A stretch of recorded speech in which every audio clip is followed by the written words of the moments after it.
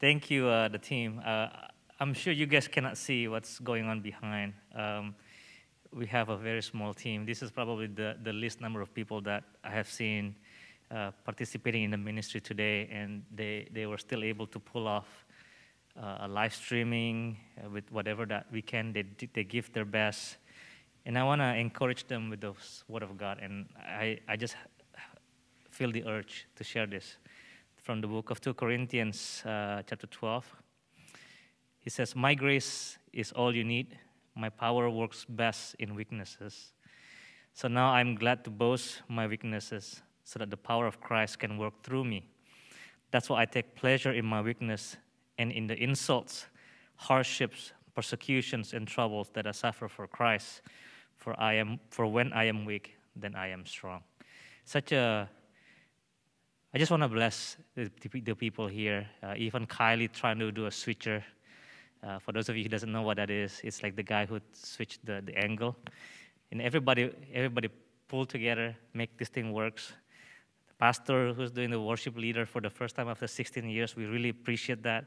The anointing that comes, even the song is just such a, maybe not the most new song, but it does not matter. What matters is the anointing, right? And when we are lacking in numbers, the heaven fill it up. And that's why the feeling of the God's presence is even thicker, because when we are weak, then He's showing up to strengthen all of us. All right. For those of you in the live stream, really sorry we cannot really show you the presentations, but I already tried to forward it to your WhatsApp group. Please open along with that. I'm going to try to do my best to navigate that, and I will let you know where we are. We are definitely on the first page that shows your life. Again, welcome. Happy Sunday.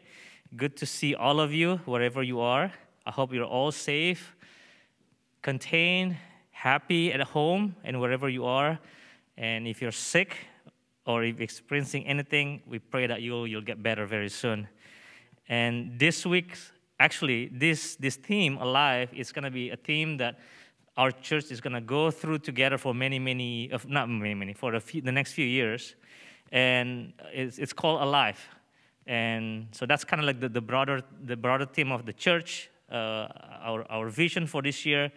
And for this year specifically, we're talking about Alive in clarity. Such a fitting theme for some of us, because as we all know that COVID, the Omicron, is just kicking in a full gear right now. Everybody is being concerned because the rate of infection is very high, like the highest ever seen. A lot of people are concerned with their kids not vaccinated and everything like that, right? So, as much as we try to be be alive, I totally can empathize and understand that, we're not all 100% feeling alive. We're not like, pumping up and happy and with a good spirit. And I think this is such a fitting theme, because it really reminds us that we really need to work to work the best that we can to stay alive, alive meaning active, going. And before I start this sermon, I just want to share with you my story last week. Basically, after the church last week, I decided to take my chances to wait in line to get my booster shots. I did not make an appointment. I just feel like I just want to take it that day. I ended up went to Walmart, asked, "Hey, do you have anything available?" And they say, "Yeah, we have one or two." So I said, "Oh, can I get one?" They say, "Yes." Okay, so then I got my shots last week after church. So everything was okay. In that afternoon, in the evening, I feel completely fine. About 3 a.m. while sleeping, I woke up with a lot of chills in my body. I feel meriang, chills, shaking for whatever reasons. And I thought like, oh, okay, that's probably a good thing. My body is fighting the germ. I'm going to get better. Don't worry. Try to go to sleep. So I did my best to go to sleep. Well, 8 o'clock that morning, I wake up. And as soon as I try to wake up and pull my body out of the bed, I really can't do it. It's like I completely lost my energy. My muscle just doesn't have any power in them. I just cannot move. I feel extremely weak, mild fever probably, and I feel thirsty and I feel lethargic. Basically, I just stay on bed for like 30 minutes and trying to figure out like what's going on. So in that moment, I sort of like have a flash about this is probably how I'm gonna feel when I'm ready to go, ready to pass. Just breathing. That's the only thing you can do is breathing and think. You cannot move anything. Your body is all aching. You're thirsty. You're tired. You're hungry. You just cannot do anything except breathe. And I feel like that's a very, very sad feeling. Such a what do you call this? You're not strong, right? So I feel so bad about it. And I was like, this is probably how people feels like when they got the COVID too. As they're battling the disease, they just feel hopeless and they just feel weak, and the what do you call it? The spirit is just not there, right? But then after 30 minutes, I said, you know what? I gotta choose to be healthy, right? I want to stay alive. So I made an attempt to basically wake myself up. I went downstairs, eat a slice of bread. That's the first thing I did. I said, if somebody's sick, what they need to do is they need energy, right, to help fight the battle, to help fight the germs. So I ate that, still not feeling well, still feeling so crappy. I go about my day, rest a few hours, and then in the lunch, I just get like maybe eat half of my portions. I really don't have any appetite, but I force myself, like, I gotta eat. If I don't eat, I don't have the energy to fight. So because of that, after taking that half lunch and take a nap, then immediately after the nap, everything's back to normal. It's so miraculous. And I feel like, thinking back, I said it was probably because my motivations to choose to stay alive, to choose to stay, to be strong. And I make that call, it's like, I have to wake up, I have to eat. And I'm sure all of you, right, in whatever circumstances, whether you're sick, whether you're currently facing any difficulties right now, you want to choose to be alive. You want to choose normal and strong and happy, right? And so is the church. We as a corporate, the collections of the believers, we also want to choose to be alive as a church. We don't want to be a church that's lethargic, that was just bombarded with challenges here, specifically in this place, right? Right now, there's nobody here. Well, there's some people here. There's not a lot of people here, but we choose not to be dictated by our situations. We want to be like the one that take control, that take power into our situations. And as a church, we have to do that as well. And I think this is such a reason why I think the word alive is such a, to me, is such a good reminder, especially in this particular situation. I feel like God is really showing, out of the weakness that we have, the church needs to stay alive. And I hope that you can actually, if anything, you can get that point and say, you know what, together, as a person, I want to stay alive. As a family, I want to stay alive. And as a church, I also want to stay alive. Amen. So let's go to the next slide. I don't know if anybody can, they should be in the back. So that's the title. That's why the title of today's sermon, I say, the title says, Alive Church, Church That's Alive, Gereja Yang Hidup. And again, I say that I personally want our church to be a church that is just thriving. Meaning, thriving means it's not like it's always happy. Thriving means it's always strong, despite of all the challenges. The church that is dynamics, fun, full of energy, creative, welcoming. Like this is an example where the team is so creative. We're so scrappy. Even though we are just below 10 people, we can do live streaming. Because of what? Because there's an important message that we want to deliver to all of you. So everybody just trying to be productive, healthy, and that's what a life church is all about. And what a way to start that by look at the book of Acts, chapter 1. By the way, the book of Acts is going to be the book that we're going to go through together for this year, and we're going to learn on how to be a church that's alive. So open with me, the book of Acts, chapter 1, verse 1 to 3. All right. Maybe one more, Pastor. Yeah, let's just go to the English one. It says over here, I think should be on slide 4 for those of you at home. It says, in my former book, Theophilus, I wrote about all that Jesus began to do and to teach until the day he was taken up to heaven, after giving instructions through the Holy Spirit to the apostles he had chosen. After his suffering, he presented himself to them and gave many convincing proof that he was alive. He appeared to them over a period of 40 days and spoke about the kingdom of God. So as you can see here, the word of God is here saying that, the church that's alive, as you know, after Jesus was crucified and also was risen from the dead, that's sort of the beginning of the revival of the church at that time. And this is basically, the book of Acts is basically kind of like capturing that first moment where, that when Jesus was risen and the church is basically building up to be one of the, a church that's just full of revival at the time, right? And it's kind of interesting because the book of Acts was written by Luke. And he says, in my former book, so he actually make a reference to the previous book, right? And I think you all know that book is the Gospel of Luke, right? So Luke is saying, hey, look at my former book. And he said that, Jesus do a lot of these things, right? And then there are three things that I want you to pay attention to. First one, he says that Jesus presented himself to them, okay? And we'll learn who that person them is. He said, second, Jesus gave many convincing proof that he was alive. And third, he said that he's doing this and he spoke about the kingdom of God. So we kind of want to go over those three things, how Jesus presented himself, how Jesus gave many convincing proof, and all is all about the kingdom of God. And so again, this is basically the book of Acts, and then it says the former book. So then I basically, in my study, I went back to the book of Luke, Gospel of Luke. And let us go through the book of Luke, chapter 24. And then starting from verse 13. I'll give you time to open it up. And I really don't have anything here and also at home, but I really want us to read, because as we are actively reading, I hope the Rhema, the revelation of God, starts showing up in your life, and we'll speak and study that together. Okay, book of Luke 24, verse 13. That same day, two of Jesus' followers were walking to the village of Emmaus, 7 miles from Jerusalem.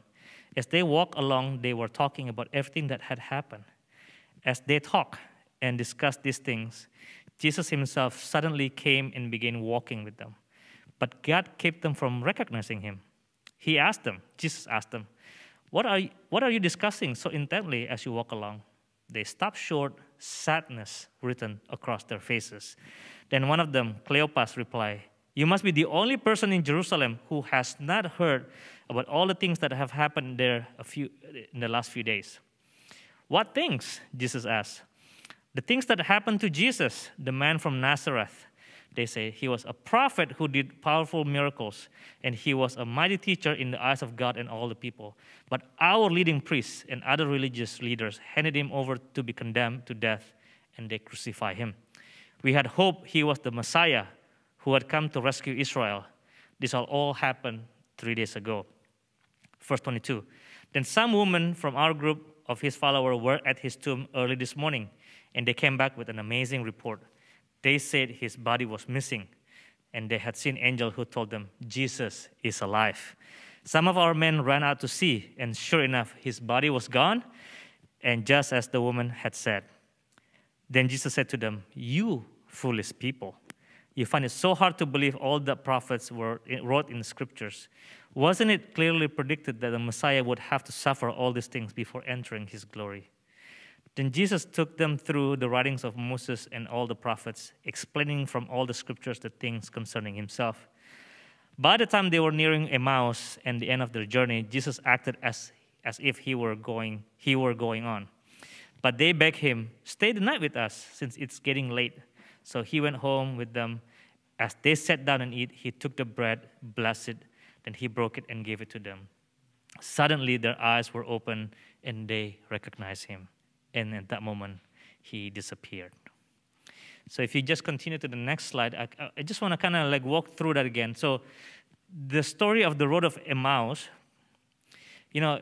it's showing about their two followers. We wouldn't know. One of them is Cleopas. We don't know how important the name of Cleopas is, but they're just followers of Christ. And as they're walking, they say sadness is just written all across their faces. And it's obvious whatever they're talking about, basically the death of Jesus that had happened about 2 to 3 days ago. 3 days ago, because now Jesus was risen. And as you can see from the conversations, sadness, defeats, hopelessness, and anguish was clearly shown, right? They say that, well, this person, Jesus, is someone that we think should have been the Messiah. We think that he's a Messiah. He was a prophet. I think he was supposed to be the prophet that can do all the powerful miracles. Or he was just a mighty teacher who has all the wisdom that can teach all the people. He said, and they were just feeling so sad that they thought like there's a Messiah called Jesus, and he ended up dying, dead on the cross. Jesus is just another, God's chosen people, maybe, that's just come to earth, teaching them about a lot of stuff, and then he just passed away. Jesus is just another prophet. Jesus is probably another rabbi. Jesus is probably another teacher to them. And they were so sad. And it's funny, when Jesus was talking to them, the way they describe Jesus, again, in the preface it's called, they're two followers of Jesus, right? The way he described Jesus as like a third person, it's like they never have any relationship with Jesus. He said, you know what, that Jesus, he was the prophet, he was the prophet, he was the teacher, he was doing this, he was thought to be the Messiah. They refer him to be a third person, as if they don't have relationship. If these two people are in the modern days, they were probably the subscriber of Jesus' channel. They just know about Jesus, what he can do on the movie and in the YouTube video, all the good stuff, the miracle that he can do, turning water to wine, healing the blind. Oh, wow, this is so good movie. I know him because wow, he just did a lot of good content. I just know them like him. I just know him like that. And so he referred this guy Jesus as a third person. And then interesting, he said our leaders. He said our priests.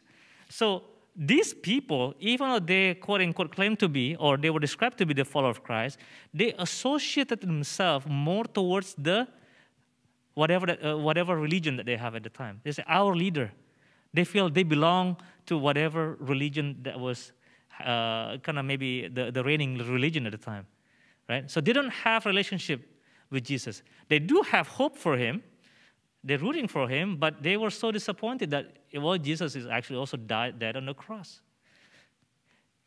So how did Jesus respond? If you look at the story of Emmaus, it says over there, all of a sudden, when Jesus was crucified and risen, his body went missing, right? Nobody knows exactly what happened. And the presence of Jesus physically described the first time in the story of Road of Emmaus, where Jesus suddenly appeared to them and inserted himself into the conversations. So as you can see over here, as God is participating in these conversations, by observing the sadness, disappointment, the feel of defeat of these two people, God is starting to walk with them, listen to them. Remember, it's a 7 miles trip by walking. Probably it takes about 2 to 2.5 hours on a given flat road, Jerusalem to Emmaus. 7 miles if you walk casually, it's probably going to take you 2 hours. So imagine Jesus is walking with them for 2 hours. And along the way, as Jesus listening to their anguish, to their feeling of sadness, Jesus start reminding them, rebuking them, look, you have all forgotten that this is what the Messiah has to do in order to be your Savior. Your Messiah, your own definition of Messiah, was not going to be the one who's so powerful, conquering all the Roman Empire and, build an army and fight them and then destroy the Romans. No. Your Messiah has a greater purpose. That's why he has to die on the cross. Along the way, Jesus inserted himself into these two people, the follower, quote unquote, the follower, who probably only know Jesus as a subscriber. And he's teaching them along the way. So 2 hours teaching, at the end of the day, what's so amazing is that these two people, even though they know Jesus, they don't know, like, the person that they talk to along this 2-hour, 7-mile walking is Jesus himself. So the culminations of their interactions is when they invite Jesus to come and sit with them and eat dinner.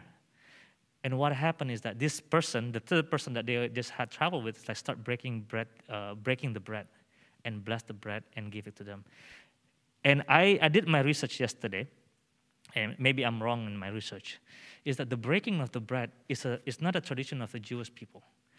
It is only the thing that Jesus did starting when he started his ministry. Remember when he basically tried to feed 5,000 people? That's exactly what he did. The breaking of the bread, the blessing of the food, and the way. So I feel like what happened is, like, when they saw this third person, the person that they don't know, start breaking the bread, and the way maybe he's doing it, the way he's saying it, the way he's blessing it, it tells them that was indeed Jesus. So Jesus can easily tell them, hey, I am that person. I am you, Jesus, the one you're talking about. But Jesus listened to them first, understand about their struggles, and start teaching them. And at the end of the day, Jesus said this, look, the most important to me is that I want to have a communion with you, right? That's the reason why Jesus is showing who he really is through the Eucharist, through the communion. And again, right? So this is the story of the two followers of Jesus, right? Follower. And it's the same thing to some of us, right? Some of us probably have known Jesus as, Christian God. Some of us probably know that all the miracles that he has done through some of the Christian stories. Christmas just passed, so we learn about Jesus, how the so miraculous that the star aligning with where he's born and stuff like that. Some of us know him as just another God among other God, right? But maybe some of us are always on the fence about, hey, do I really want to go and follow this quote-unquote religion of Christians, right? Do I really want to give my life to this person, Jesus, and start doing what he's asking, what he's requiring us to do as a Christians? Maybe I don't want to be this. I'm still not sure. I feel like this Christian is good for one thing, but then it was so restricting, and I'm like, so some of us were like that. This Jesus follower, know him, but have no relationship with him, right? So, but remember, as the story shows us today, even to those people who are still in the border, unsure, Jesus wants to come and insert his life to present himself to all of us. He wants to listen to your concern. He wants to walk in your life. He wants to walk however long your life is, so that he can understand your struggle, and so he can also start teaching you. He can rebuke you for some of the maybe wrong thinking. But the most important thing, as we learned today in the story, is that the most important thing is that Jesus wants to have a communion with you. So from this story, you are part of the church, but if you've been on the fence, you have been not sure, Jesus wants to reach out to you. He wants to present himself to you. He wants to listen to you. And he wants to have a communion. Communion means it's more like a covenant, marrying together. As much as you want to devote yourself to him, he wants to devote his life to you. And this is the reason why I believe that this is how God wanted to build his church, by reaching the unreached, by presenting himself, and by understanding you along the way. And the most important thing is to have that communion. Amen? Okay, so let's go to the next point. God gives many proof. So let's continue the story. So what happened here, let me just kind of set up the story. So the follower had the communion, immediately recognized, wow, this is Jesus. So we've been walking 2 hours. For sure, this is not some ghost or something, because he obviously can stay with us, talk to us. We interacted. We breaking bread. We ate dinner together. And they were so excited. So what happened is that these two followers, you remember, from Jerusalem to Emmaus, that's 7 miles, they went back immediately to Jerusalem, because now they were like so excited. It's like, look, I already seen Jesus. I already see him risen. They're like the first whenever somebody who waiting in line for iPhone or Google Pixel, you're the first one. I'm the first one. They're so proud, right? So they want to share the good news. So happy. They basically start running back towards Jerusalem. Another 7 miles, another 2 hours. And that was dinner time. So I'm like, that's going to be very dark. But they were so excited. They don't care. They say, I got to tell the disciples. Like Jesus already showing up to us. We got to tell the disciples. So this is basically the story. What happened? The follower came back to meet the disciples, and this is what happened in the verse of 35. Okay, give me 1 second. Okay. Then the two from the Emmaus told the story of how Jesus had appeared to them as they were walking along the road and how they had recognized him as he was breaking the bread. And just as they were telling about it, Jesus himself suddenly standing there among them. He says, "Peace be with you," he said. But the whole group was startled and frightened, thinking they were seeing a ghost. "Why are you frightened?" he asked. "Why are your hearts filled with doubts? Look at my hands, look at my feet. You can see that it's really me. Touch me and make sure that I am not a ghost, because ghosts don't have bodies, as you see that I do." As he spoke, he showed them his hand and his feet. Still, they stood there in disbelief, filled with joy and wonder. Then he asked them, "Do you have anything here to eat?" They gave him a piece of broiled fish, and he ate it as they watched.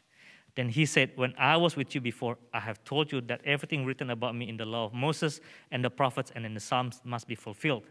Then he opened their minds to understand the scriptures, and he says, "Yes, it was written long ago that the Messiah would suffer and die and rise from the dead on the third day. It was also written that this message would be proclaimed in the authority of his name to all the nations, beginning in Jerusalem.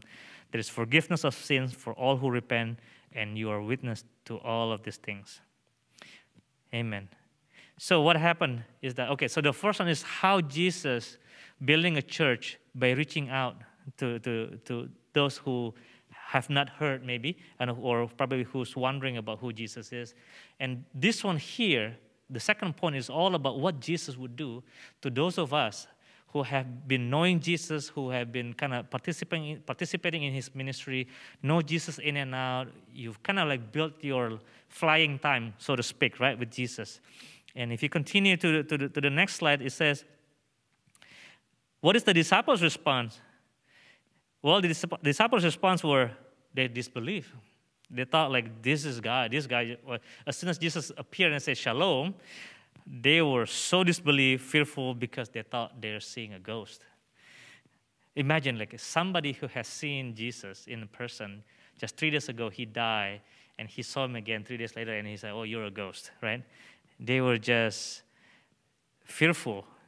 They were anxious. It's funny, like when you see the story, Jesus said, "Touch my hand, touch me," right? Like touch all my wounds and everything. And they were like maybe touching this, and they were like, "I don't know about that one. Is this really you?" Right? And then they say, "Do you have something to eat?" And as they give him fish, they were like probably watching, like Jesus probably eating, hungry, and he's eating, and they were like, "Is that really Jesus?" And similarly, right? We also imagine the disciples have been walking with Jesus for 3.5 years. Right, before the crucifixion. They must know something about Jesus' way of walking, way of talking, maybe the accent that he has, or, like the way he probably pull his hair, something about this person that was just so familiar, but in their mind, they were like, this is impossible, right? Like, how is this possible? They were like scratching their head. And similar to all of us, right? I've known Jesus. I was baptized first time when I was 3rd grade, so that's about when I was maybe 9, 10 years old. And here I am, almost 40. So I've known Jesus for 30 years. I've been faithfully serving him maybe for only in the past 20-something years. And I have followed him all this life, so many years. And I have known, and we all know, some of the good things, the promises that he gave us. We learn a lot from the church, from the Bible study, from the care group about how faithful God is to all of us, how he want to bless us. We know all the things about Jesus when everything is good and everything is just nice. But when something like this happens right now, when a tragedy happens, when a sickness comes around, when there's so much fear in the surrounding, we forget about who Jesus is. We just like when I was laying on my bed, it's not like the first time I say, thank you, Jesus, for giving me the breath of life today. I could have been dead by then in that morning. But I woke up, I still breathe, and I can still think. And the first thing I think about is like, this is probably how I feel when I'm about to pass. I focus on my problem. I focus on the issue that I have instead of focusing on Jesus, right? And I think all of us make that mistakes one way or the other, right? When a big tragedy happens, we starting to feel disbelief. We start to feel fearful, anxious, and doubtful. Really? If I believe in Jesus Christ, why do I get COVID? Why didn't Jesus protect me? He said that he is the guy who can protect me. He is the guy who will give me the Holy Spirit that can protect me. Why do I get COVID if I believe in this person, Jesus Christ? Right? Why is it that I have to work really hard to earn my living so that I can get by every day? Why do I need to move? Maybe I'm so comfortable in the Bay Area, there's a new job, or there's something going on that I have to move to another place. I don't want to. Why is Jesus not preventing things from happening to me? Why is Jesus wanting me to bear my cross in order to follow him? I thought he's the God who wants to bless me. He is the God that wants to make me prosperous. Why do I have to bear my own cross? Why do I have to struggle? Why can't he be just the God that provides everything for me as I'm showing I'm faithful to him? Why do I have to minister today? Why do I have to minister to people that maybe don't care about me, never say thank you to me, never doesn't care about Jesus? Why do I have to continue to minister to them? Why? I know you, God, but why? I know you, God. Why is this happening? I know you, God, but why are you carrying this of me? Or sometimes we say that, you know what? We want some certain degree of assurances. Please, if this is what you really want me to do, show me by giving me the sign and wonder. Show me like, oh, okay, if you want me to minister to this person, show me. Show me by maybe making a sound or whatever. Show me. Because I know you want me to minister to them, but please let me know one more time. That we all have the same response. And how Jesus respond to that sense of disbelief, fearfulness, anxiousness, is that he gave the disciples many times. Jesus says, look, just touch it. Do whatever you want. Touch it to the point where you can convince that I am indeed alive. So I'm pretty sure at the time, Jesus probably showed up physically with the holes all of his body, and all probably the bruises and the cuts and everything, right? And I did search about how tormentous it is to be crucified. A lot of people think that, like in the pictures, a lot of people think that the nail actually went through the palm. No, it's actually not. The nails actually went through the two bones that you have on your hand. That's where they basically pierce and basically nail it to the cross. And it serves two things, because this is a much stronger bone than your palm. Because of that, the nail and the bone can basically support your body as you get hang, right? But the other purpose of piercing the nail over there is to sever the nerve. So what happened, as the nail go through this particular section of the palm, it severed the nerve where you no longer can control your hand. Your hand become motionless. So as they were pierced, the hand, Jesus can no longer control the hand. Okay? So the only thing that is supporting his body is the support that the nail give on the bone. Such a painful thing, and it's such a traumatic thing, because now Jesus cannot do anything with the hand, both hands, right? So that's the first thing, and you will learn why shortly. And on the feet, they definitely nail it on the feet, but not only that. They say in the Roman traditions, what they end up doing after they nail, they basically break the leg, so that the leg can no longer support the weight of the body. So the point of them to sever so that you cannot have any control of your hand and you cannot support your body through your leg is that so that your body will slouch forward. basically, that's the only natural way. Gravity takes over, your body slouches forward, and that's a suffocation. That's a punishment suffocation, because if your body can no longer support anything, your diaphragm just do not have the support and you cannot breathe. So that is a drowning in the middle of an air. If you want to know how to drown people without water, that's what you do. Break the leg, sever the arm, that person will die. And so what happened is that Jesus, in that moment, he was just fighting for, grasping for air. I don't know how many hours is that, but imagine like when you cannot breathe and you just basically trying to do everything just to take one inhale of oxygen and suffer the pain again, and then do that again. And imagine the hours that has to go by with that kind of pain and suffering. So my point is telling you this is that by showing the nail and whatever that's broken and everything, Jesus was telling them, look, you know how this thing goes. A human being cannot survive through crucifixions. It's not like Jesus was pulling some magic trick where he got pulled and somehow somebody helped him, whatever, or he has the power to be able to survive. No, when somebody got crucified, it's for sure death is the end for that person. And just by telling him, like, look at where the nail is, look at where the broken is, look at where the wound is, look at all the stabs that they did to basically, drain my blood away. I surely was dead, but now here I am again. Right? By doing that, Jesus walking them through the story of crucifixions again. Right? And it's interesting, after he showed them, he started talking to them, and he started teaching them about the scriptures again. He said give me one second. In verse 45, and as he talked to them, he opened their minds to understand the scriptures. So as Jesus, like, look, right? He started touching them, and he said, I have told you everything that was written about me in the law of Moses and the prophets and in the Psalms. They all have to be fulfilled in me. And immediately, in verse 45, Jesus opened their mind. Imagine, you have been walking with the highest rabbi, the most knowledgeable rabbi. He is the God himself walking for 3.5 years. He has been teaching them, and we've seen them, like how many times Jesus teach them about what is to come and what the sufferer has to do.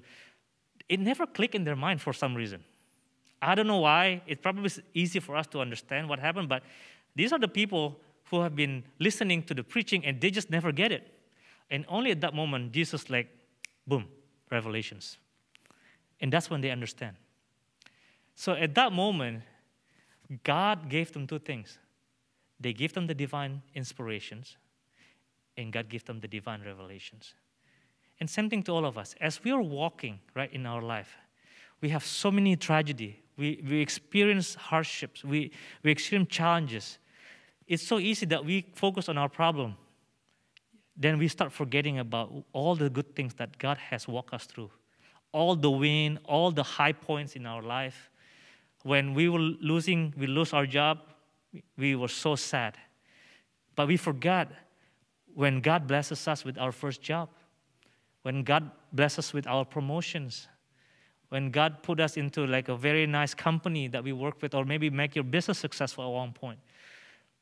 That's the divine inspirations that we should take a record, right?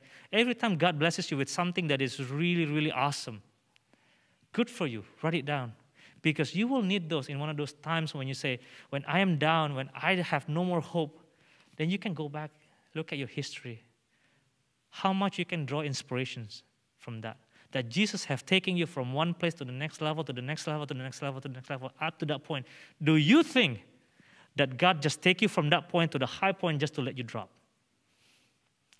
Right? This is the reason why that God asks us to be inspired, divinely inspired, because when we accept Him as a God, He is going to work in our life. He's going to bless us with a lot of things. And if we are not sensitive to the blessing that He has, then we are going to be oblivious. So we need to start counting our blessings. We need to start remembering our blessing so that when hard things comes by, we are going to stand strong because we were already inspired by all the things that He has done in our life. Second, that when we are in the midst of our challenges, the Word of God has been made available to us through the Bible. That's when all the mystery of God was kept mysterious. But when we're looking for it, sometimes when we're reading the Bible, right, like this road of Emmaus, right, I've never thought that I'm going to explain it this way, right? I've read this story so many times and never clicked to me that this is what is happening, that Jesus himself gave the revelations to us so that this is how God wants us to start the church. He wants to choose a people that is just strong despite of all the weaknesses. He chose the disciple. He chose you and me, the follower of Christ, the disciple of Christ, so that when we are following him, no matter what happened, we're going to stand strong because of what we remember what happened in the past through inspirations, and we know what's going to happen in the future through our revelations. So by reading through the Bible, right, sometimes the Bible just doesn't make any sense at that moment, right? Just read it through, not because you want to remember, you want to memorize it, but when things hard happen, then you say, you know what, I have read one time before in the past about this story. I think that story wants to speak to me. Let me Google it up. Thank goodness for Google now, right? Like today, I just share you the book of 2 Corinthians. God only told me this: when I'm weak, I'm strong. Find out. And I just look it up, Google. Where is this? I am weak, I am strong, right? And sure enough, when God speaks, He's not going to tell you open Corinthians, or maybe it works in certain people, but He'll just give you like, I'm weak, I am strong. Why? Because you have read it.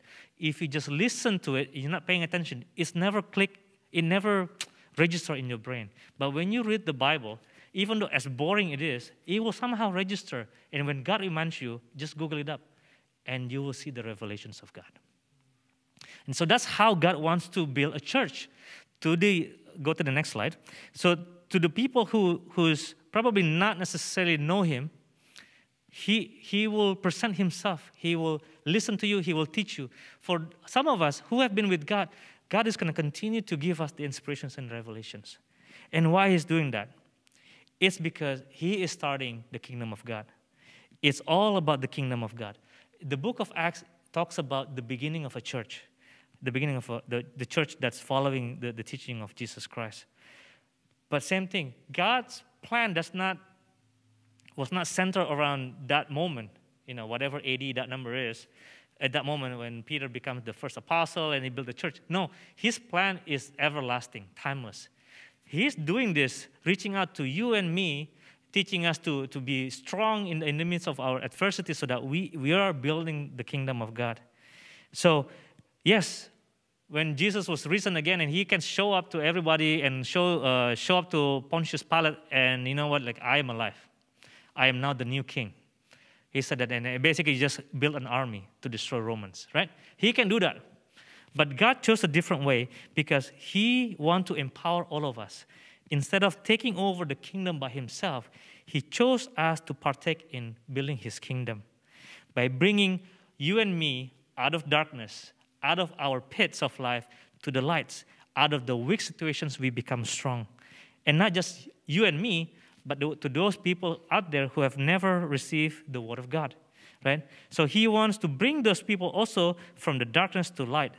And He's not just building this kingdom of God to show that, well, He's the sovereign of all universe. The fact that He can beat death, right, and show it to all of us, to those two people, to the disciples, not to show that, look, I am the master of the multiverse. He's not like he's like maybe the top hero of the Marvel universe or whatever universe you want to call it, right? God is showing to them at the time, and God is showing to us that He is sovereign. The law of physics does not work in Him. He is just that powerful. And He can start the kingdom of God just like that. But He chose the number 2. He wants to be the ruler of all the people whose heart and life were submitted to Him and submitted to His authority.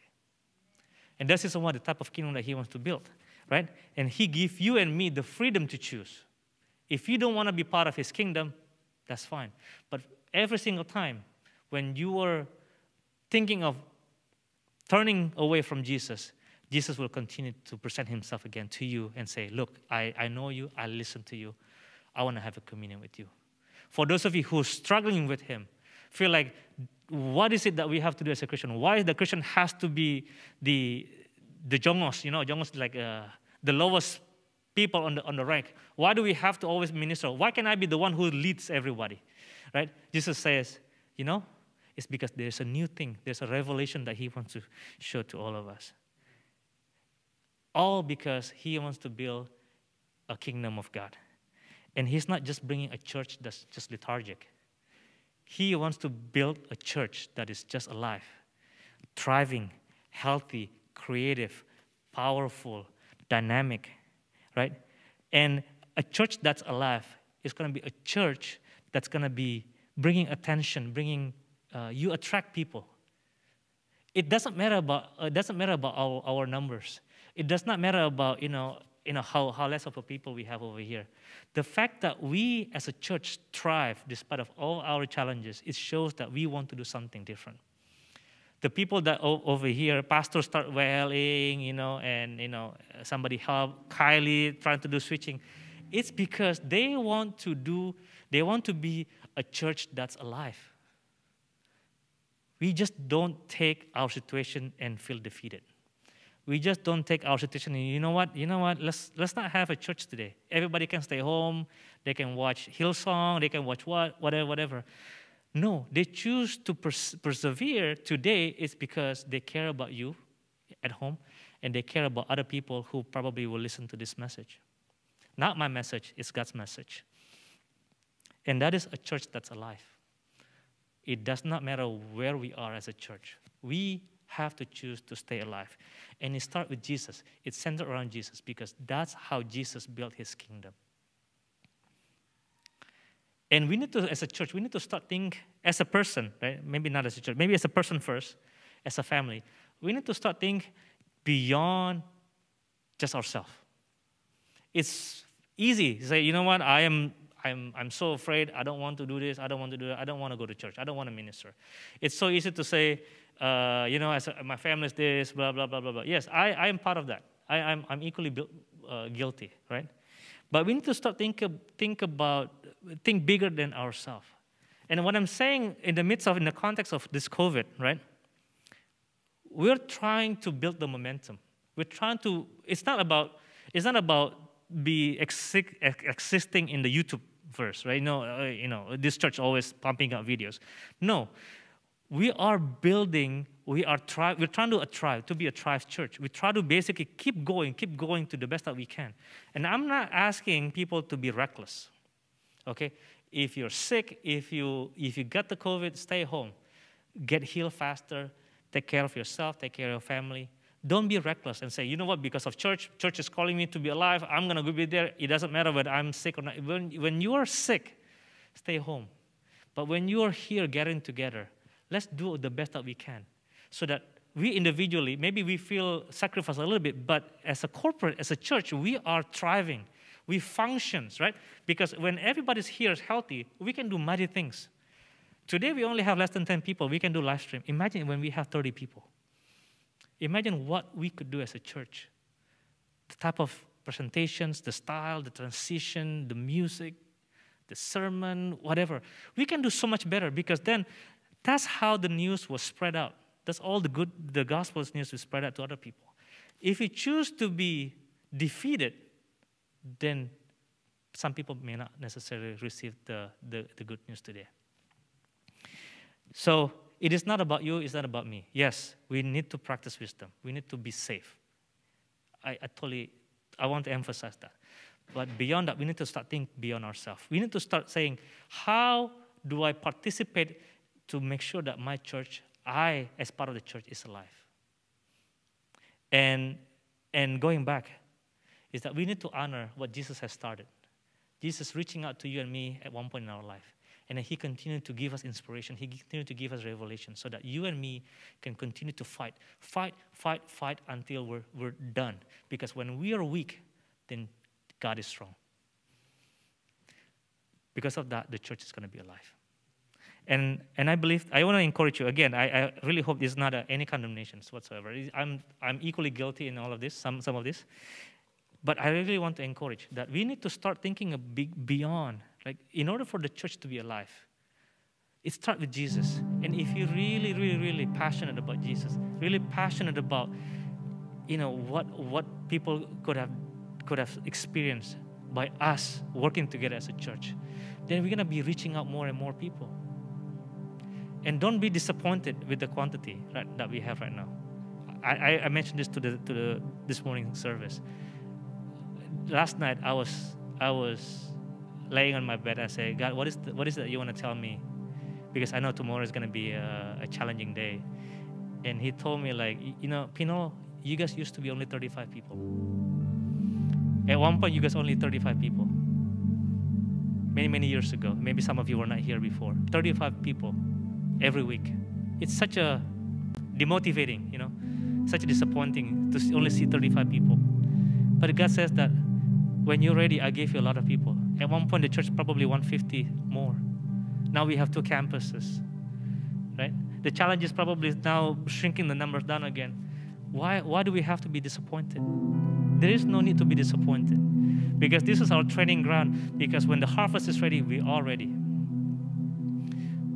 That's what God is telling me. Don't be discouraged, be encouraged, because this is basically now the time when I can show you my power. He said, when you're weak, I am strong. And He said that just stay faithful. The harvest is coming. And we just need to be ready. If the harvest is here and we're not ready for the challenges, we're going to be a church that is lethargic. So we need to be, as a church, in the next 1 year, 2022. I don't know how many versions and variants of COVID that we're going to have. We got to do something. We cannot be like this every time. We need to stay alive. Maybe the format has to change. It does not matter. But the thing is, we have to stay alive. We need to stay productive, because we have harvest to reap. We have harvest to catch on. Simple as that. Because God is not calling us to be just a follower. He's calling all of us so that we can be a witness. The 2 people who become followers become a witness to the disciples. That's how God wants us to transform. From a follower to become a witness and to become a leader, so that we as a church becomes alive. Hallelujah. Let's pray.